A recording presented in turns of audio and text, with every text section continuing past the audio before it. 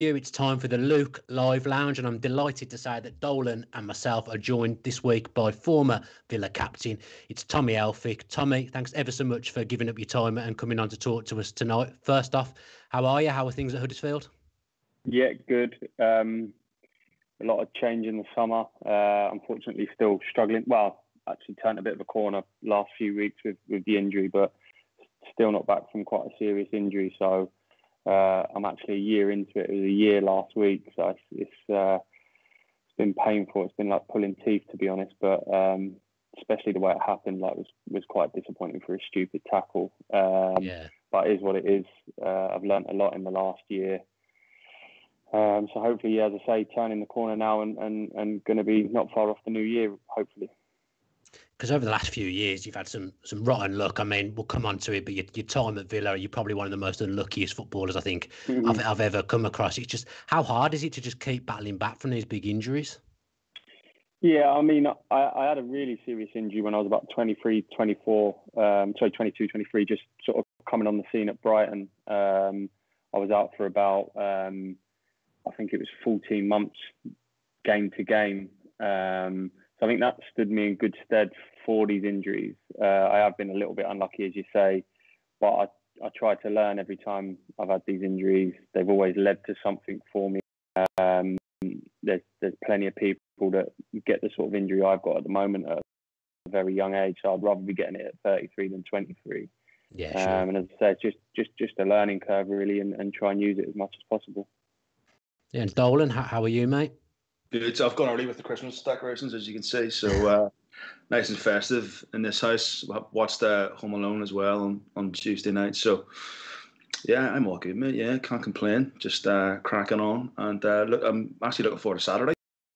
For once, I've gotten strangely optimistic.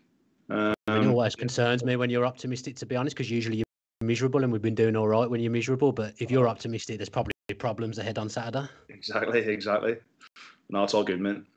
Good. Tommy, your Christmas tree up yet? While we're talking about Christmas trees and whatnot. Yeah. Probably why I'm getting all this bad luck. Mrs. keeps putting them up too early, but yeah. I'm like these weird times, so yeah, I'm all for it this year. Yeah, I've got to admit mine's up as well. Unfortunately, nothing to do with me, not my decision at all. But just talking about the weird times, what's it like being a footballer in these times? Because I guess you're still getting to go into work every day, which in some ways is a good thing. But I think people often don't think about the dangerous side of it. Like, you obviously don't want to bring COVID back to your family and whatnot. Just what's it been like? Yeah, I mean, like for most footballers, we are all pretty fit and no underlying health issues, so we are at minimal risk.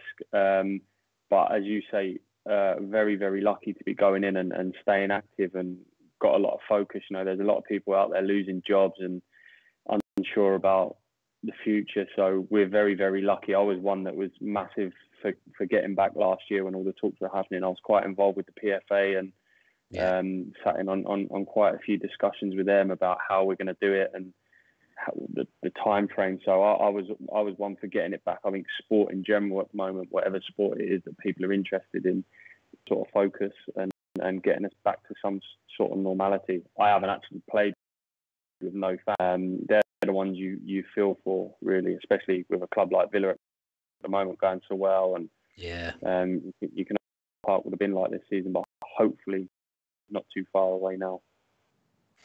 Yeah, it's been a bit weird this lockdown, because last lockdown you had the weather but no football, and this lockdown the weather's crap but at least the football's back. So it is a weird one for the fans and everyone involved at the moment. Let's talk about Villa. I mean, I can't remember the last time I did a show without starting talking about Jack Grealish. Tommy, you'll know him very well. I don't know how much of the England games you saw, but for him to get 3 starts, it really feels like now he's a massive part of Southgate and England's plans. Yeah, I think he's almost taken it out of Southgate's hands, isn't he? He's been that good and that impressive. When you're talking about playing against Belgium, number 1 ranked team in the world, and players like Kevin De Bruyne on the pitch, and he's the man everyone's talking about. You know, it's absolute huge credit to Jack, because he has forced the issue. I think Gareth was almost coming under so much scrutiny and so much pressure to play, and he almost forced him to do that and put him in that situation. So huge credit to Jack and obviously for the staff at Aston Villa for getting him in that form as well. Yeah, and Dolan, I mean, we've seen him start in friendlies. It was thinking he wasn't going to get that start in a competitive game, and that was what all the Villa fans wanted to see. And to be fair, a lot of Premier League fans and football fans in general wanted to see it as well. Just how good was it to see him running the show against the world #1 ranked side? Yeah, I mean, obviously, I haven't got a massive sort of love for international football, and obviously I'm not English, as you can tell. But I was watching those English games during the week, just for Jack, really, because you sort of feel like he's part of the family, because obviously he's come through the ranks, and we've known about this talent for such a long time, and I'm not surprised at all. It doesn't surprise me because he is that good, and we did it last year in such an average team, such an average Aston Villa team, and he dragged us through so many games single-handedly. And if people say that the Premier League is the best league in the world, and if you can do it in that stage, then for me it was never going to be a doubt for him to do it on the international stage. I think if you look at the teams that England play, apart from Belgium being the best ranked team in the world, they haven't played that many top teams, and for him to do what he did against Belgium, he looked like he was having so much fun out there, and it was so easy for him. He's just such a gifted footballer, and like I said, there's nothing more I can say about Jack Grealish that hasn't been said, because he's that good, and I called it a few weeks ago. I said I wouldn't swap him for anybody in world football, and I stick by that now. And it's funny now, Southgate's post-match interview, he did look a little bit like, humble pie. He was sort of, he said he was outstanding, and as Tommy said, like, Jack's forced his hand now, and there's no way that you can leave him out of the first 11, and there's no way that he won't go to the Euros and be a starter. What do you think, Tommy? Is that when I think about the Jack Grealish that was at Villa when you arrived at Villa those years ago, what's the difference between Jack Grealish now and Jack Grealish then? I think one of the not that there was a turning point, because he was always so bloody good. I think a lot of why he wasn't probably hitting the heights and maybe the numbers that he should have been. This is going back. He was a very young man at the time. Yeah. But probably was down to frustration, felt the burden of a relegation, felt it was almost his responsibility, and he was almost trying to do too much. But I think the real, as I say, there wasn't a turning point, but the point where I think things really clicked in to gear for Jack was he had a bit of an injury under, I think Steve Bruce was the manager then, and he had a bit of a period out, and he just went to work, and he come back like he always. You could just tell, like, I'm not being obviously together every day, and you see each other stripped off on that, and you could just see the frame he had, and he was just waiting to sort of explode into it. And when he had the injury, he come back, and he's some athlete. He's the key to him, but he's a lot quicker as well than what people think. And when you put all them ingredients on top of the skill and the natural ability he has, and I think he'll quote it himself, a big person who's played a part in his development was Ollie Stevens, the strength and conditioning, and they're good friends. And I even think at one stage he moved Ollie into the house, and they was living together, taking things that little bit more serious.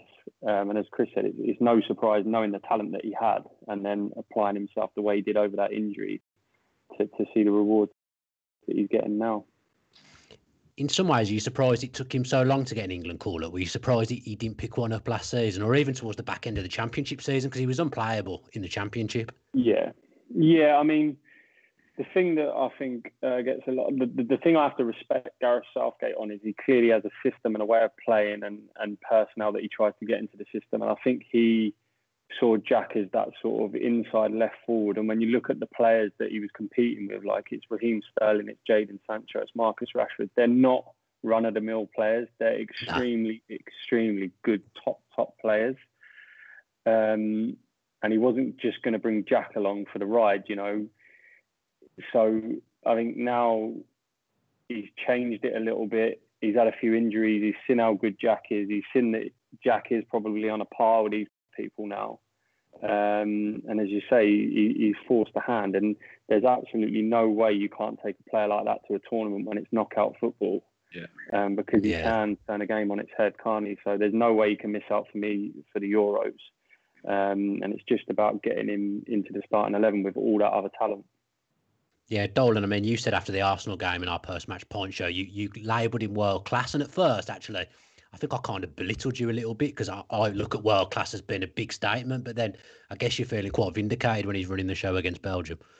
Yeah, I mean, I don't watch world football, so when I say world-class, I'm basing it on kind of the top teams in Europe. And would he get into most of the top teams in Europe? I think he would get into pretty much any team now in European football. Barcelona, Madrid, Munich, City, Liverpool. He would walk into any of those teams. So on that basis, he's world class. And again, you talk about pace, as Tommy said. That the goal, the third goal against Arsenal, he just blew better into pieces and. Better, and obviously he's getting on a little bit, but he's still quick. He's quick. Bellerin's quick. And Grealish just completely blew him out of the water. And I think we've seen it so many times. For all of his sort of, I thought, flaws last season, because he came too deep, because obviously he didn't have the quality around him to stay higher at the pitch. But when he came deep last season, he would literally carry the ball 50 yards up the pitch. By himself, single-handedly, and then draw the foul.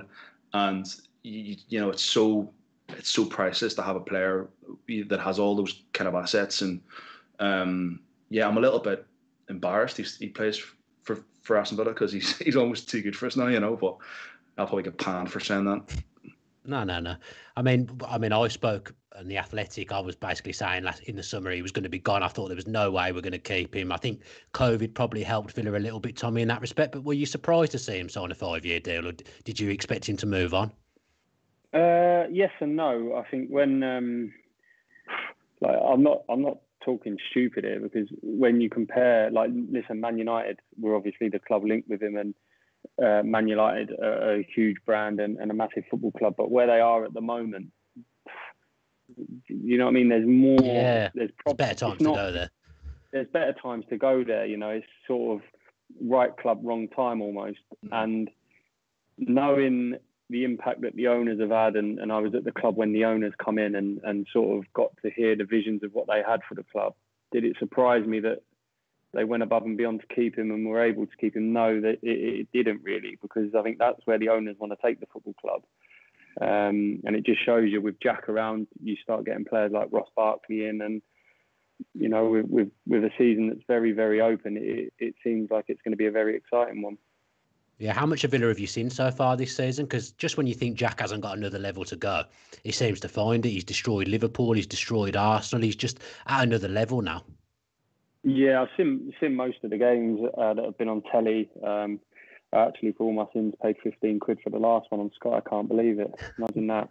At least you ain't got to do that anymore. But yeah, no, he's been brilliant. He stepped up again, and like I say, probably hindsight's one wonderful thing. But when you take where he is now and then look back to, like you say, the early Championship days, and even at times last year, I think the reason he wasn't hitting the numbers that people were saying his talent that he should have been hitting, I think it was due to frustration. Like Chris said there, he would drop deep and he would get frustrated that the players around him probably weren't good enough. And the club was in such a sort of poor situation and poor place for where it had been with Jack growing up and where it was at the time. I think a lot of the things that were almost not letting him down, but was stopping him to getting to where he should have been, was probably his frustration, and he was probably almost trying too hard and searching too hard in games. Whereas now, you've got such good players, he's all of a sudden picking the ball up in the right places, and he's running the game. And the thing I don't like, the thing that I think is a little bit lazy at the moment, everyone's comparing him to Gaza, and I actually think I don't think Jack's like Gaza. Don't get me wrong, he dribbles and he's got so much more of a skill set than I think Gaza had. Like I honestly said to someone about a year ago, I can see Jack later on in his career dropping and almost becoming a defensive midfielder, because for me, he's the one that he runs the game Like he controls a game on his own, the tempo of a game. He speeds it up, he slows it down. He's intelligent. I honestly, I think later on in his career, you'll see him dropping deeper and deeper and almost becoming the one that sits in front of the back four and dictating play almost. I might be completely wrong here, but I feel like Pirlo probably started out as a number 10 and then he ended up moving back as he got on his career. Because one thing that goes unnoticed with Jack, I always think, is the weight of his pass. He never gets the weight of a pass wrong, does he, Tommy? And like you say, his distribution's something that I don't think gets picked up on enough. No, I think the ball he slipped down the side for Ollie Watkins in the last game. You see Ollie Watkins, he didn't even have to break stride. And stuff like that, it's so undervalued. And it won't be until he gets older in his career that people start appreciating that more and more. A bit like Pirlo, like you say.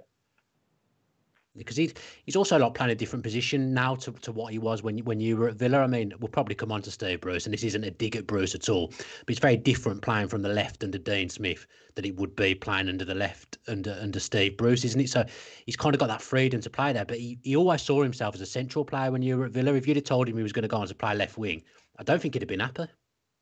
No, I agree with you there. He was almost playing as an 8, like, and then a 10, and it was like he was a luxury to get him. But I think as well, a big making of him is Matty Target. Don't get me wrong, Tails, every time Tails plays, the understanding Tails has got, because he's used to playing that football with high fullbacks and expansive football, and Tails does it naturally. But Matty Target's got that little bit more pace and a little bit more athletic, where he actually gets beyond Jack and frees Jack up quite.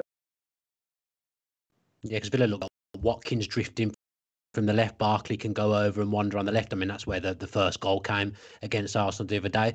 Target gets a lot of stick from Villa fans generally, but he's a very good player and he enables Jack to play his game.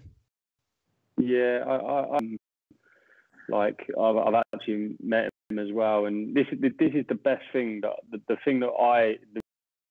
reason why I paid the money to watch Villa the other day is I believe there's a team there now that you can really resonate with, and they was all sort of made in the lower leagues.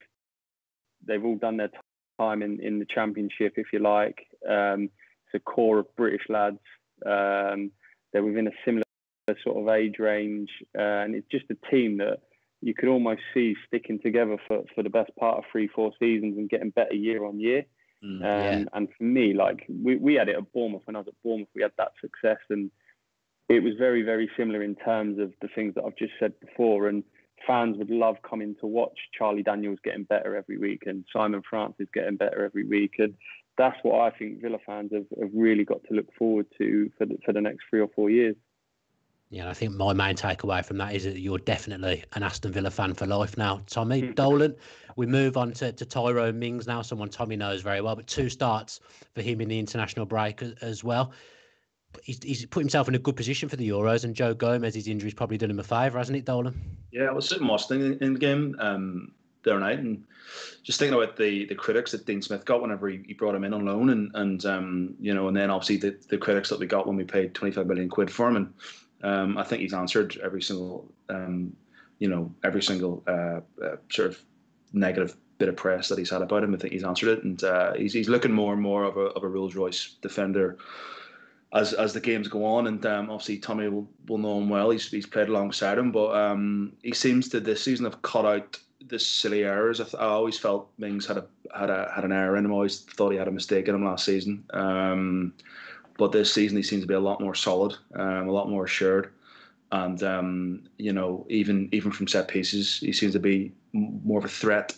And I think even as a team we haven't had this much of a threat since at set pieces since we had Mellberg and Larsson in the team. I think now we look like a real big unit, real sort of strong unit going forward as well from set pieces. So. No, I think Mings. I think he'll make the squad. I think he'll get in. He probably won't be a starter.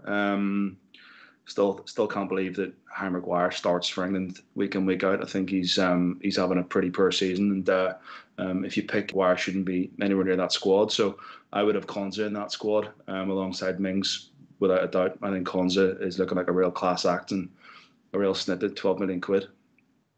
I'll tell you what, Harry Maguire won't be sending you any Christmas cards, mate. There, I thought he was quite good last night, to be fair. But Tommy, Tyrone Mings, that again, the elevation, that the levels he's got to when he joined Villa, the turnaround really to now being an England regular, that's massive. Did you ever envisage that? Honestly, no. And obviously, I'll go back with Tyrone back to the Bournemouth days. We signed Tyrone the year we got promoted to the Premier League. We paid £8 million for him, and even when we paid that money for him, listen, he won't mind me saying, but we was all a bit like, what? That it's enough money, you know. Somebody just come out of non-league and only sort of really done a year, 18 months, if that, in the Championship, and we paid $8 million for him, which was a big fee for us. And I spent the year with him there. Very mature lad. He was about very, very intelligent lad. And he got a real serious injury, something similar to what I've got now, within 14 minutes of his debut. So I had left the season after, obviously, to join Villa, and then 2 years later, sort of teaming up again with him at Villa. He come on loan, didn't he? So you could immediately see the improvement that he had made. But if you'd asked me the day that we signed him at Bournemouth, would a Premier League club like Villa be signing him for the money they did, I'd have had to have said no. But again, he's just got so many attributes. I think this season, I think the biggest change in him is that he's actually how composed he is. I think he's finding a lot more passes, and we all know physically how good he is. Obviously, he looks lovely on the left side, and if he can piece all these games together like he has done in the first part of the season, if he can carry that on for the rest of the season, 25 million quid looks cheap again. Am I right in thinking Bournemouth signed him as a left back? So when he was first playing at Bournemouth, he was seen more as a left back. Charlie Daniels, who obviously great servant for Bournemouth, and year on year they was always trying to challenge Chaz, and they could never quite bring one into Chaz's level. And we signed him as a left back, and he couldn't break in past Charlie. Charlie kicked on again, and then he had his injury. And then I think during his injury, he obviously managed to look at the game and learn. There's not enough left-footed centre halves about. No. And obviously with his height and his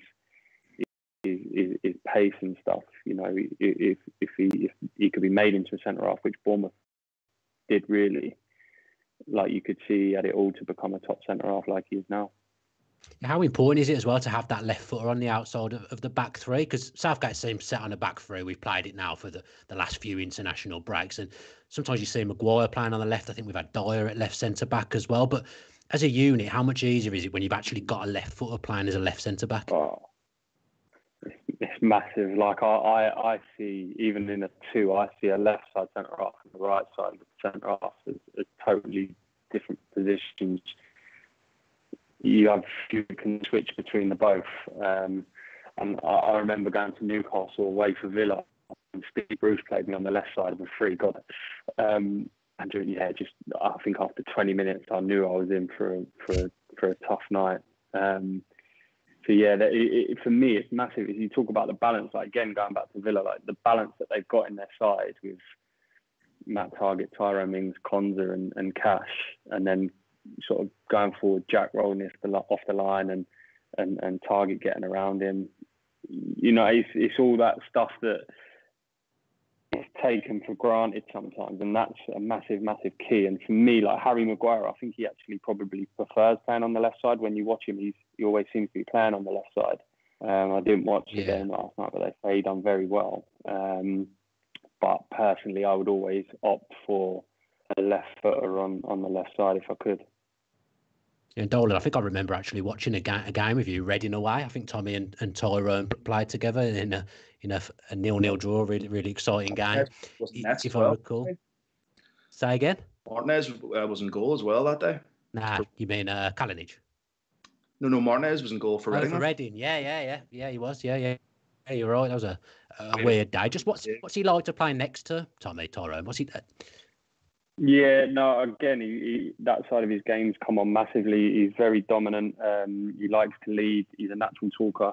The thing I love about playing with centre-halves that talk, you know, the thing I hate, should I say, is lads commentating and talking for the sake of talking. Yeah. it becomes annoying and you start hearing the same stuff. But when you're actually getting useful information, it's like gold, do you know what I mean? And when you've got that trust with someone, we picked up a relationship really quickly at Villa because of we'd been schooled in the same way. Tyrone, obviously me before Tyrone, but then Tyrone after I left at Bournemouth, we were on the same page straight away. So I think we had 5 games together and we clicked with someone, do you know what I mean? And I've always felt comfortable playing next to Tyrone. I remember playing pre-season games with him as well when he was at left back. And yeah, no, he's obviously the dominant one in that back four and the leader in that back four. And obviously Jack's the captain and rightly so. But I think behind Jack, you know, you've got some real strong leaders and Tyrone's one of them. Yeah, and next to Jack as well, you got John McGinn, Tommy, who's qualified for the Euros with Scotland. That they beat Serbia on penalties. Just how pleased are you for him? Like he couldn't get enough out of the game for me because I just absolutely love him. He's like a rubber ball. He's bouncing off the walls every day, and yeah, just works so hard at his game. And like you talk about 25 million for Tyrone looking cheap and 12 million for Konza looking cheap. You know, when you talk about 2 million quid for John McGinn, I know it's ridiculous. I said it's pound for pound. I think it's pound for pound the best signing that the club's ever made. Really, if you look at like profit, you know, with him, he'd go. He's 50 million pounds worth a player now. He's but it's not just what he does. It's not just what he brings on the pitch. It's around the place as well that you can't put a value on that. And you know, when you're talking about all these players as well, we're obviously talking a lot about the lads that are starting, but behind that 11, you know, you need an underbelly and you need strength in depth and you need good proper men around as well. And when you talk about like people like Tom Heaton and Neil Taylor and Conor Hourihane and the rest, you know, they're the ones that are propping the 11 up and bringing the best out of them. Yeah, just wanted to ask you a bit about Conor because he's been away with Ireland are not in the best of states at the moment at all. I'm sure he'd probably tell you that himself, but he got dropped from Villa. Obviously, Ross Barkley came and he got dropped off the back of a goal and an assist. And we've not seen him again on the pitch. And he seems to be someone who's always a fall guy. For Villa, he always seems to miss out and find himself out of the team and then work himself back in. Just what's he like around the place when he's out of the team? Yeah, no, obviously I didn't spend too much time there when he was out of the team. He was always playing. He was one of the first names on the team sheet. And again, probably, I'm not sure actually how much they paid for Conor, but when you talk about value and do you know what I mean? 2 million. It's nothing really when you look what he's done for the club, and you'd always have Conor around just for the lad he is, the professionalism, the training, and this will kill him. Like if you said this to him, because I know how hungry he would be to be playing, and he'd say, "Yeah, but Con, look where you were 3 or 4 years ago, and look, you're getting dropped for Ross Barkley in a top 6 Premier League side. Like, is it really that bad?" And he would be devastated that you're saying that, and he's good enough to be in that team as well. Do you know what I mean? And he's a top player. And this is, when you're talking about success, it's never the 11. It's always the 25 and them lads underneath it, keeping the ones on their toes in front, you know, playing probably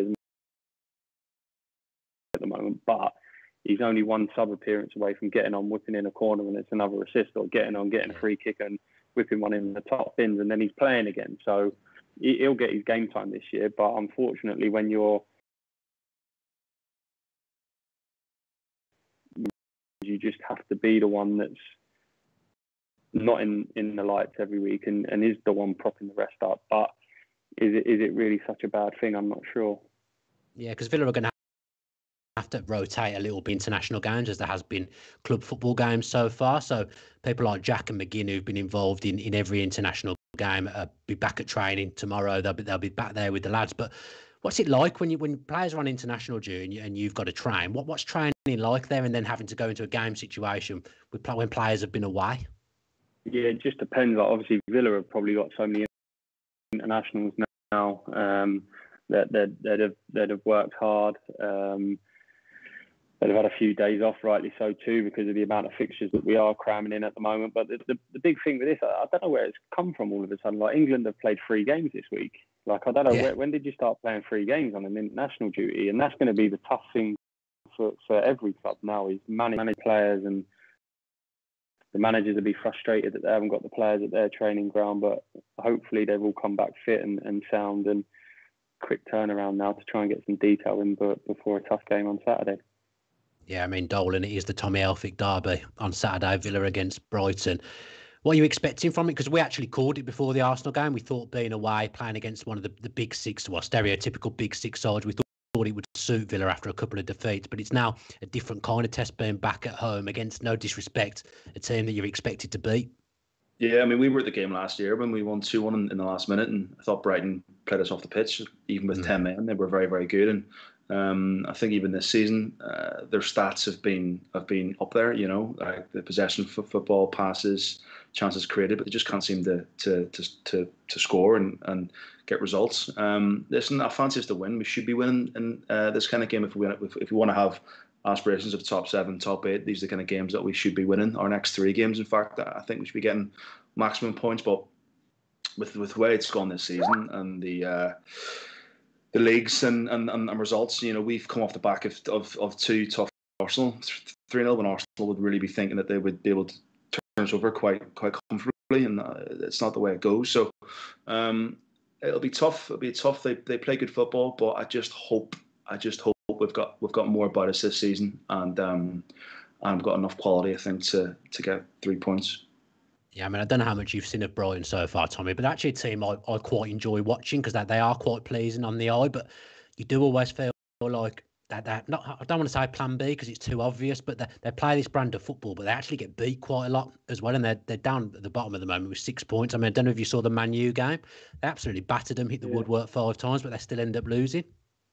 Yeah, I've seen quite a bit of them, actually. Just, I don't know, if I was a Brighton fan, I'd be almost a little bit frustrated at the moment because they are, as you say, playing so well, and everyone's talking about the change that Graham Potter's made from last year and from obviously when Chris Hughton left the year before last, and how good it is. But at the end of the day, like, it needs to be productive as well. And I don't know, it's a little bit frustrating. They play like a top 6 side. So when you're talking about Villa doing well against the top 6 side and almost suiting them, like this for me will suit them, and Brighton will be right for it.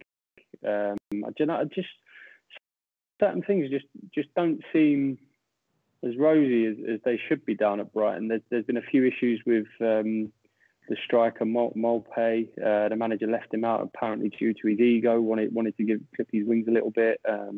He left Matty Ryan out the last game, I think. Played a young goalkeeper, so things don't quite seem settled down there. Yeah, Malpe is someone who like Villa have been linked with a couple of times. Have you ever played against him? Yeah, played against him quite a bit actually when he was at Brentford for Villa. Fiery character.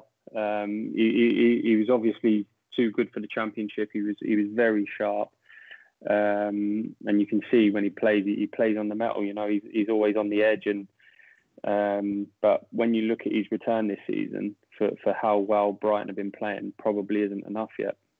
No, and Dolan, I don't know how much, again, you've seen of him, but Tyreke Lamptey at right wing back, he's had a good start to the season. He really looks a player, but unfortunately for him, England have got about 75 right backs at the moment, so it's going to be difficult to break in. But what have you made of him from what you've seen of him? Well, I think it'll be difficult for Brighton to keep him with the way he's playing. I think he looks an absolutely incredible talent. Is he didn't come through the ranks, did he? Nah, Chelsea. Come from Chelsea.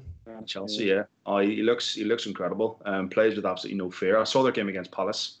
I always keep a little eye on Palace, and I watched the Brighton Palace game, and he was fantastic in that game. But a real talent. But I think Brighton it'll be tricky for them to keep him. I think there'll be a lot of big clubs, top 4 clubs, looking at him next season for sure. Yeah, and as an avid Aston Villa fan now, Tommy, are you going to be able to watch the game on Saturday? What is it? 3 o'clock now? I'll probably be watching Huddersfield, to be honest. That's fair enough. I can't really argue with that. Yeah, Stoke away. Yeah, it's rare for Villa. Yeah, it's rare for Villa to have a Saturday 3 o'clock kickoff. To be fair, I cannot remember last time Villa played on Saturday at 3 p.m. Does stuff like that make a difference? You know, with meals and stuff before games, does stuff like that help or hinder playing at certain times? Not when the whistle goes. You know, certain players are preferred to do certain things, and I was always one that I quite like to go away and stay in hotels and have my food cooked for me, or do you know what I mean? I just prefer doing it there, travelling that way on a coach, and no, not really, no. Okay. just something that popped in my head there as we were talking. We're going to move on now to your time at Villa, Tommy. 3 years at the club. Overall, how do you look back at it? Listen, to say I look back with ultimate happiness would be a lie. Like, it was very frustrating. Listen, I wouldn't change it for the world. I've said that plenty. Learned some unbelievable lessons about myself, about football, that I think will stand me in good stead for beyond my playing days. But ultimately, I was happy to come back and see the club get promoted. That was always the aim from day one. It's something I'm proud to say that I've done is signed for Aston Villa, and captain one of what I see as one of the biggest clubs in the country. So, as I say, wouldn't change it for the world. Would I go back and change certain things? Yes, I would.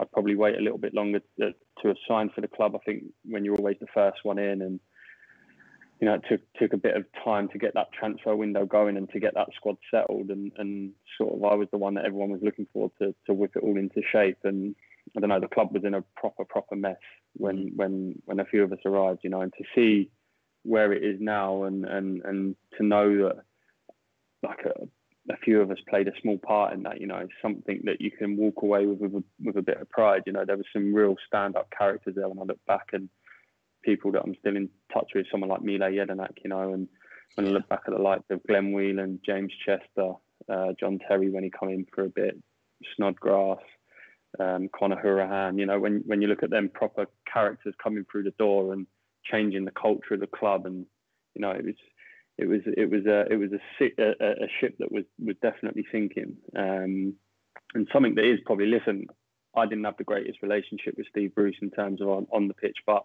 the respect that I have for him as a manager and how he managed to turn that around was nothing short of remarkable, really. Yeah, because Villa obviously got taken over pretty much just before you joined. So as fans, we'd just gone through a horrendous season, 17 points. It was absolutely horrendous. Probably my worst experience of following Villa, being a football fan in general as well. And you kind of think when the takeover happens that, right, everything's sorted there, but that obviously wouldn't be the case at all, because you would have just walked into an absolute mess, even though there was new owners. It just takes so long. Like the club, the previous summer and probably the previous summer on that, had decided to go in a different route and invest in a lot of young foreign lads that now they've left the club have gone to do great things. There's plenty of them that we can sit here and name. But again, like you talk about right club, wrong time or whatever, a lot of them lads were thrust into a situation that they wasn't ready for. And then on top of that, you got new lads coming in. And like, I remember the week before pre-season, we did 11v11 with 6 floaters, like in the middle of the pitch. And the floaters are people like Jolien Lescott, Akore, Veretout, Amavi. I think Rudy was one of them, Gusted. And they're all like top established, unbelievable careers, gone on to have unbelievable careers. And it was just where nobody knew what was wanted for them, or whether they was moving on, or whether they was wanted. And it just took so long to sort all that out. And the one thing that Steve Bruce did the minute he come in, who was on board and who wasn't, and get rid of the ones who wasn't on board and bring in lads that were going to be on board. So it was just all them stuff that was going on behind the scenes. And I think the things with relegation as well, where Villa was such a big club, so many people were damaged by it almost. And once it's in that psychology, losing becomes a habit, and it's very, very hard to turn that around. Yeah, I mean, it was undoubtedly a difficult time. But I remember you coming in and thinking, this guy ticks every box. You've got promotion experience. You captained the team to promotion. You were still at a good age at the time, got the experience as well. But it just never really worked out, did it? And what was it that changed with Steve Bruce coming in? Did that change? Because you obviously were playing every week under Di Matteo. Yeah, I was playing the first few games that I tried to take on a little bit too much responsibility myself, and almost forgot about my own form. Like, I first look at it as myself, and I was never ever, I never hit the ground running really at Villa. I remember the first game I played pretty well at Sheffield Wednesday, and then we went on and I think we beat Rotherham after that, and we weren't actually doing as what everyone was thinking. We were just drawing. Yeah. I remember Steve Bruce come in. Yeah, Steve Bruce come in. I played his first game. We drew again 1-1 with Wolves, and I got injured in the last 10 minutes. And then obviously Nathan Baker and Chelsea started playing. And like you go back to what we said, the balance and the left foot was in and the right, and Chelsea and Bakes just seemed to click. And I was the one who was having to support the two for a little bit. And when you're the one that's come in as the captain and the one that was going to save this sinking ship, and you were sort of the knight in the shining armour, and all of a sudden you're on the back foot and it's not quite working out for you, and then the club are winning games and people are looking, well, you're winning games, what's gone on there? Yeah, in a little bit of a rut, and I was frustrated with that situation. Steve Bruce 100% rightly wanted to keep me around and keep me on board. I remember that January I had options to go back to the Premier League. I had options to go on loan to a couple of Premier League clubs. I never felt at ease with what I was being told. So someone was straight with me from day one. They'd have got a better response from me. So anyway, you stick around the next summer. They bring obviously someone in like John Terry, and you know he's always going to play. And again, I was the one sort of behind it. I got in and over Christmas, played a couple of games over Christmas. Was pulled in from sort of nowhere really. Remember playing against Brentford, done all right, and then he dropped me again, and then turned up to, I think we was playing Middlesbrough, we were third at the time, and someone got ill. I ended up playing. We won 1-0. Played 3 days later. We beat Bristol City 5-0, I think, and I felt like going, and that's the time to kick on. Like I was halfway through my contract, things were starting to pick up, and unfortunately for me, JT come back, and I was obviously the fall guy, which again, it's John Terry. Do you know what I mean? Go back to the Conor Hourihane situation now, and I totally understood that. But again, I just never felt like I was getting straight answers.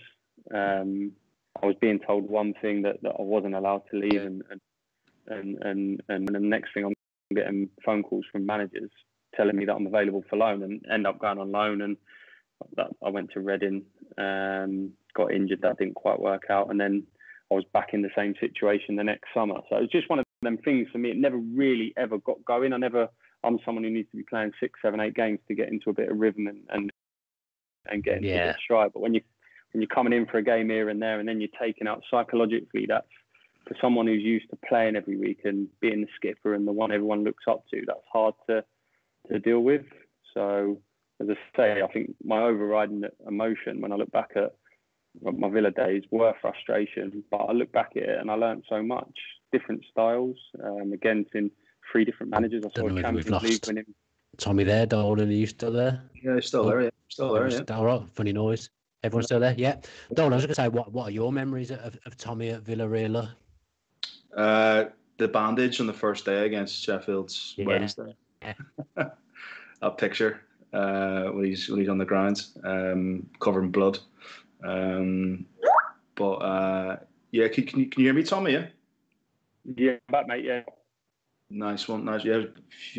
But no, again, I think as Tommy said, I think he was the right player at the right club at the wrong time, and you know, we'll never know what it was like behind the scenes, having to walk into the absolute mess that was left by Lerner, and then the subsequent mess that carried on under Tony Jay. But even you look back when Dean Smith was having a run of games, and you know that game against Derby where we won 4-0, and again you came off injured in that game, and we go on a 10-game winning run. It was just so unfortunate that happened. But I think it was nice. I think it was meant to be that you were there to lift the trophy and be there against Derby, and like you kind of came around full circle really in the end, that you were there to see us promoted to the Premier League, and it was essentially job done, you know. So I think in the end, like you ask any Aston Villa fan, I think everyone would have very, very fond words to say about you, man, for sure. Mm-hmm.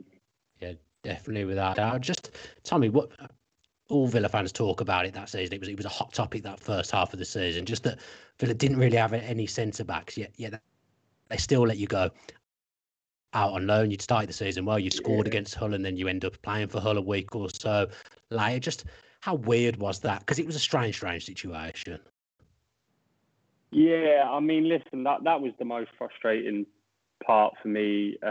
Even that whole game, I wasn't actually meant to play in that game. It was going to be Chesney and Mile, but Mile went downhill the night before, and you know, you play and you score again, and I think, go on, and we won 3-1, and let's kick on. We could have a good year here. And the next day, you get someone who sorts all the loans out, approach you in a kind of, well, the manager's not even told me this. And you go and see the manager, he says, no, that's absolutely rubbish. We've got no centre halves. Why would I let you out on loan? And then the next week, I'm in a car driving to Hull, available for loan again. So it's just stuff like that. Listen, at the end of the day, whatever, Steve Bruce just wasn't having me, and there's no problem with that. As I say, I've got so much time and respect for him, what he's doing at Newcastle now, the promotions he's had, and for me, he was an unbelievably big factor in changing Villa's fortunes and steering that ship to safety. So I've got nothing but admiration and respect, and I've learned so much off him. But I just wish from day one I was sat down and told, look, you're not for me, and you can sort of part your ways, and that's it. But as Chris said, I went to Hull, and one of my big pals is a massive, massive Villa fan, and things are happening that season. Axel come back on loan. He got injured. Chesney, you can see he's playing through the pain barriers. There's no centre half. And the closer it was getting to Christmas, my pal would ring me up sort of, it was getting every day saying, do you think you could come back? Do you think they'll call you back? And then Dean Smith gets the job, and always remember playing against Dean Smith teams, and just thought they had this most unbelievable swagger and way of playing football, something that excited me. And I got the phone call. It was all that I was really consumed by. And again, was just a privilege to come back for the 6 months and to work with him and his staff and to see how he does things. Yeah, because you were actually in the team at the start of that grind next to Mings, as we spoke about earlier. Just how good was it to just get to play a part in that unbeaten run that Villa did? Yeah, and I look back, and I think I played 14 or 15 games that season, so I don't really see it as a promotion on my CV, but it's on my CV. Do you know what I mean? I've had 4 promotions in my career, 2 to the Premier League, and Villa's as proud as the one I'd have had the first one with Brighton back in the day, you know, my hometown club getting promoted. So to have played a small part in that, as I say, is something I look back with fondness. And when I went back, I could just see the potential that team had, but something wasn't quite clicking. And I think it was a 1-1 draw away at Stoke, the game before Derby, where things really started to come together in the second half. And the manager gave us a big dressing down that night and said, if we didn't pull our act together, I was like, this is only going to go one way, and the season's going to sort of 4-0. It coincided with Jack coming back and being handed the armband, and you know what I mean, that's it. We ride off into the sunset. So as I say, to have played a small part, I scored that season as well, which I look back at, scored on the first day. So yeah, it's not something I really look back at that promotion team, but I played a small part, you know. Yeah, certainly some vital contributions over the 3 years, and part of the side that got us back on track and ultimately got us promotion. Tommy, we can't thank you enough for joining us tonight. It's been an absolute pleasure to have you on. It's always good to talk to you. Obviously, the second time I've spoke to you now, but just before you do go, can you just tell that Dr. Tony story, please? Yeah. Well, listen, this sums sort of the first 6 months off at the club, and there were so many players that they just didn't know where they stood. Do you know what I mean? And everyone's heads were being scrambled, and some were trying to get out and some were trying to get in, and it was just all over the place. And we was travelling. It was very early in the season. Roberto was still in charge, and to Ipswich for a game, and we'd trained on the Friday. We were due to fly down, and I'm up in the canteen, and his assistant was called Ho, and Ho was quite prominent at the training ground. So you got to know him a little bit, and Roberto used to get us all dining together. We used to eat lunch together after training, and so we're all there, and Ho sort of comes up in a mad rush, and he says, "Oh, Tommy, the owner wants to see you. He's got a present for you downstairs." And I'm like, "What the hell?" And all the lads are like looking at me like, "How tight are you with this guy?" Never met him before, bearing in mind. So Ho sort of marches me down the stairs at Bodymore, and we go along to the boardroom. and Dr. Tony's there, and he's just grilling me on what is Roberto doing. What are his training sessions like? What is he compared to Eddie Howe? What is he saying to you at half time? Or what would Eddie say to you? Or what would Eddie do? And I was like, oh. It just summed up where we was at a club at the time. But yeah, he made me look a right donut in front of all the lads. And I'm presuming there was no present there either. No present, no present. I wouldn't mind. I'll tell you if you give me another 3 years on top of what I've got. But yeah, nothing there. Yeah. Nothing worse than being promised a present and getting absolutely nothing. But yeah, Tommy, thanks so much for coming on. Great to talk to you. And thanks to Luke Roper as ever for sponsoring the show. Remember, you can get a discount if you go on their website. If you use the code TVV20, you'll get 20% off your clubber. We'll be back for the post-match point on Saturday at 5:15. Dolan and myself and some other guests, some other Villa fans will get on as well. So let's hope Villa get 3 points against the Seagulls. Thanks to Tommy again. Thanks to Dolan. Up the Villa. Cheers, lads.